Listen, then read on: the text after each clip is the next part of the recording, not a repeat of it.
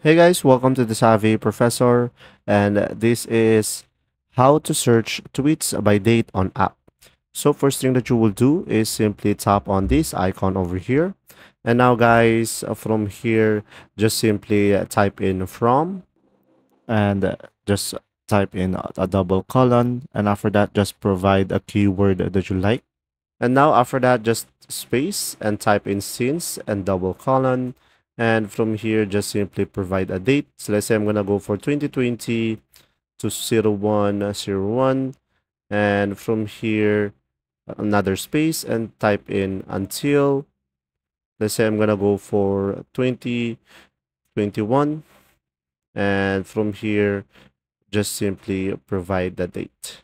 So guys, make sure to have this format like this. From Tesla since 2020 until 2021. So from here, just tap on search.